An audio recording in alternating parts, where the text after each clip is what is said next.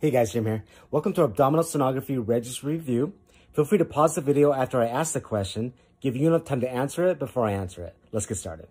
Question 1. This type of disease is usually metastatic and is commonly associated with retroperitoneal lymph nodes and the ipsilateral kidney. Based on these characteristics, this ultrasound demonstrates A. Adrenal metastasis, B. Pheochromocytoma, C. Adrenal cyst, or D. Adrenal lymphoma.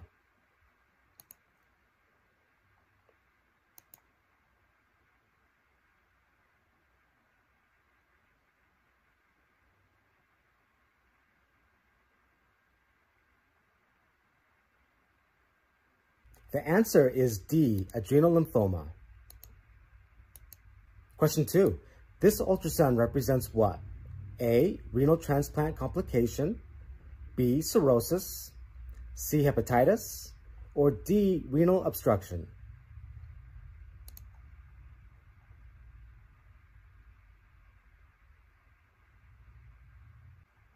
The answer is A, renal transplant complication. Question number 3. What is the most specific finding in acute testicular torsion? A, a small reactive hydrocele, B, thickening of the scrotal wall, C, diminished or absent color flow to the testes, or D, diffuse enlargement of the testes.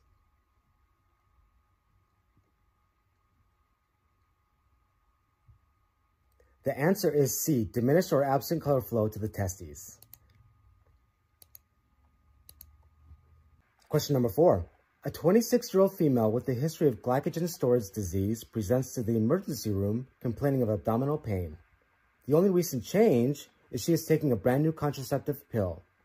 During the visit, the physician discovers she has suffered from a tumor hemorrhage. What is the most likely diagnosis? A, hepatic adenoma, B, focal nodular hyperplasia, C, hepatic lipoma, or D, hepatocellular carcinoma.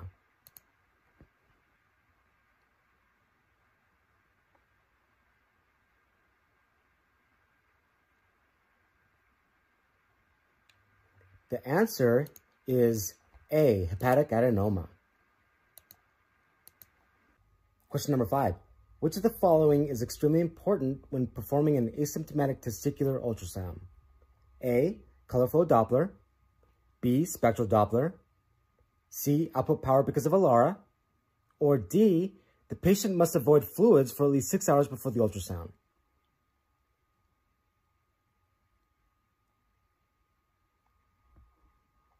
The answer is A, color flow Doppler. Question 6. A 33-year-old female is scheduled to have a thyroid ultrasound after noticing a lump in her neck. Based on the sonographic appearance alone, what is the most likely diagnosis? A, thyroid metastasis, B, benign thyroid nodules, C, anaplastic carcinoma, or D, thyroid lymphoma.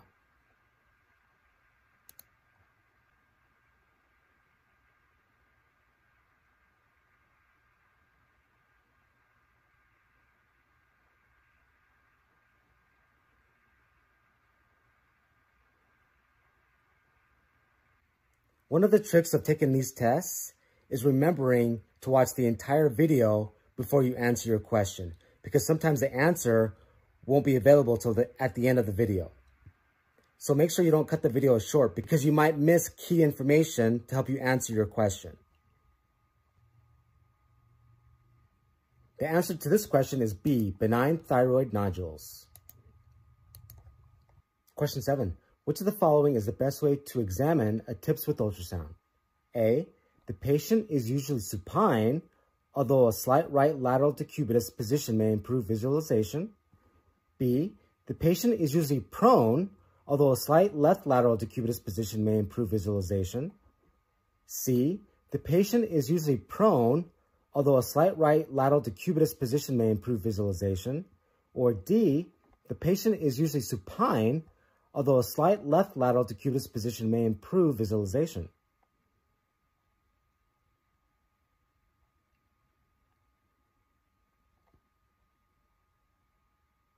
The answer is D. The patient is usually supine, although a slight left lateral decubitus position may improve visualization. Question 8. This type of liver condition represents which of the following sonographically? A. Decreased echogenicity with decreased acoustic penetration. B. Increased echogenicity with increased acoustic penetration. C. Increased echogenicity with decreased acoustic penetration. Or D. Decreased echogenicity with increased acoustic penetration.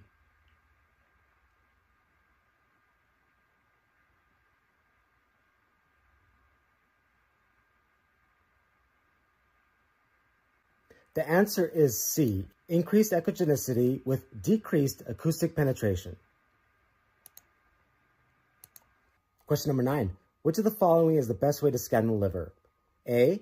Have the patient position both arms to the side with fingers pointed towards their feet to draw the rib cage downward. Place the patient in the supine position with the slight right anterior oblique position and have him or her take a deep breath and hold it to expand the abdomen. B. Have the patient raise the left arm above the head to draw the rib cage upward. Place the patient in the prone position with a slight right anterior oblique position and have him or her take a deep breath and hold it to expand the abdomen.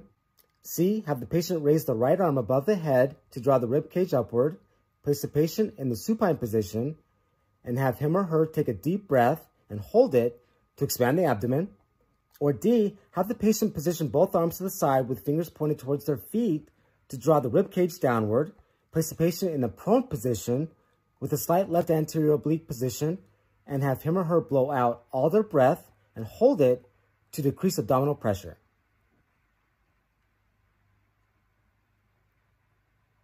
The answer is C. Have the patient raise the arm above the head to draw the rib cage upward. Place the patient in the supine position and have him or her take a deep breath and hold it to expand the abdomen. Question 10. Which of the following is true regarding this ultrasound? A. These findings demonstrate noticeable posterior attenuation. B. Tend to decrease in size but increase in quantity during pregnancy. C. These findings are hyperechoic within fatty infiltrated livers. Or D. Contrast-enhanced imaging demonstrates centripetal flow.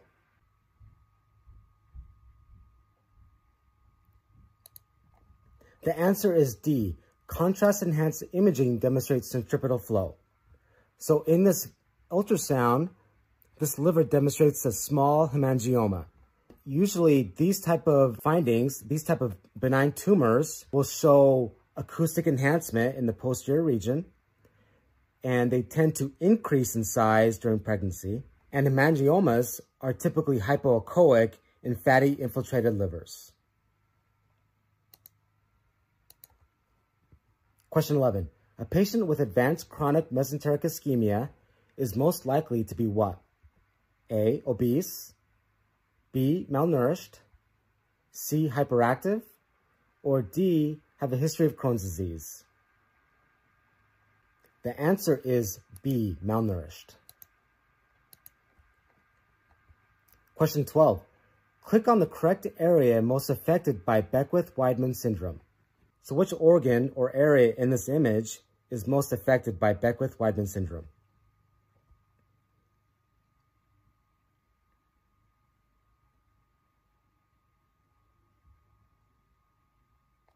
The answer is right here, the liver.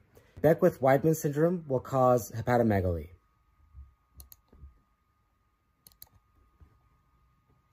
Question 13. Which of the following laboratory tests would be most sensitive to help confirm the diagnosis of this patient? A. International normalized ratio. B. Serum albumin test. C. Cassoni skin test. Or D. Alpha fetoprotein test.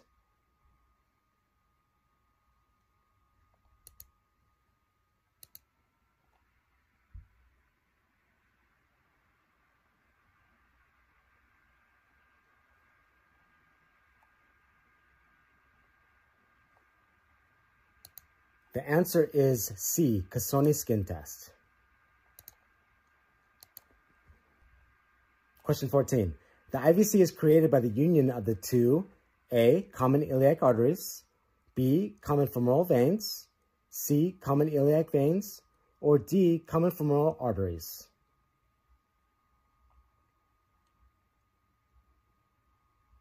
The answer is C, common iliac veins. Question 15. Which of the following compresses the ventral aspect of the celiac axis in patients with celiac artery compression syndrome? A, right iliac artery, B, superior mesenteric artery and the aorta, C, median arcuate ligament, or D, the aorta and the vertebral column?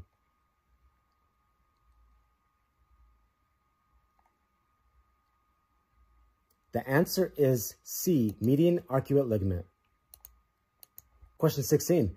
This ultrasound was evaluated on a patient who has celiac artery compression syndrome. Which of the following below correctly states what was occurring during this color Doppler analysis? A, the Doppler was recorded on expiration. B, the Doppler was recorded during calm breathing. C, the Doppler was recorded on inspiration. Or D, the Doppler was recorded during the Valsalva maneuver?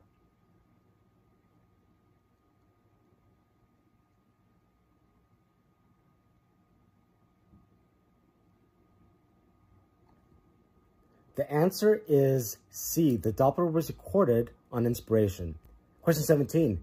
This condition is an inflammation caused by an increased capillary permeability as a result of a pulmonary embolism. What condition is this? A, ascites, B, rectus sheath hematoma, C, transudative effusion, or D, exudative effusion?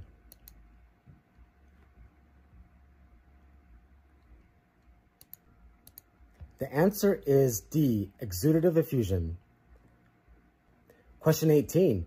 Which of the following best describes anterior nutcracker syndrome? A, compression of the popliteal artery by surrounding tissue. B, compression of the left iliac vein by the right iliac artery and the vertebral column. C, compression of the retroaortic left renal vein between the aorta and the vertebral column. Or D, left renal vein is compressed between the superior mesenteric artery and the aorta?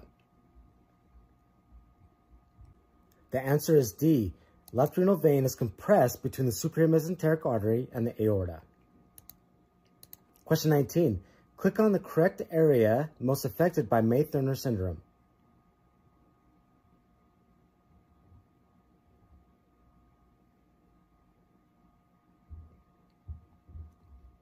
The answer is right here. This is the left iliac vein, this is the right iliac artery, and this is the vertebral column. So what happens is this vein gets compressed in between this artery and the vertebral column. So right here is the correct answer. So in May-Thurner syndrome, the left iliac vein is compressed by the right iliac artery and the vertebral column.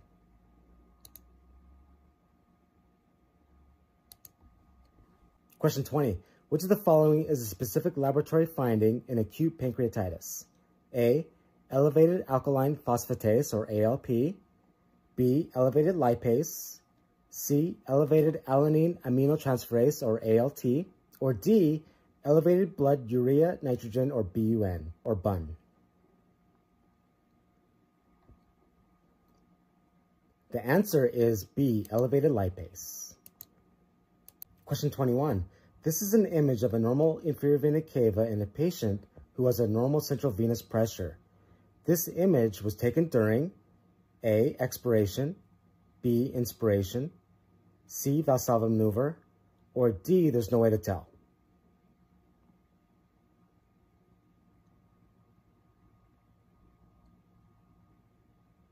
The answer is A, expiration. Question 22. This image was evaluated on a patient who has celiac artery compression syndrome.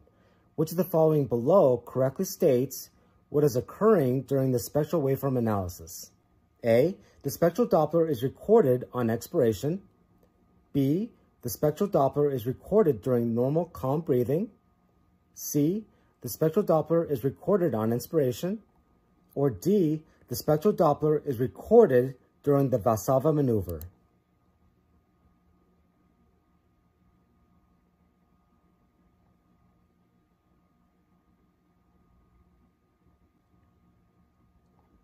The answer is C. The spectral Doppler is recorded on inspiration. Question 23.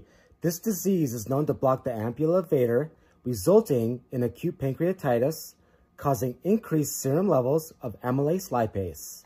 What is the disease? A. Cholelocholithiasis. B. Cholangiocarcinoma. C. Biliary ascariasis. Or D. Cholangitis.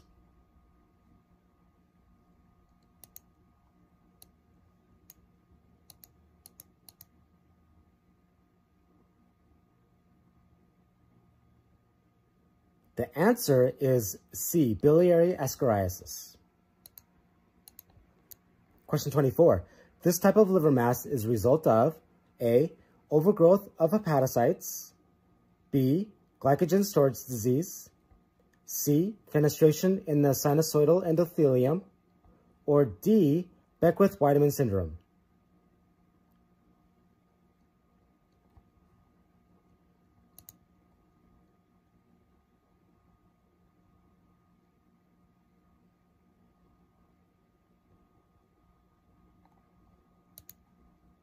The answer is A. Overgrowth of hepatocytes. So this ultrasound represents focal nodular hyperplasia, or FNH. Question 25. This common bile duct measurement most likely suggests A. A hypoplastic common bile duct. B. A normal common bile duct. C. A borderline dilated common bile duct. Or D. A dilated common bile duct.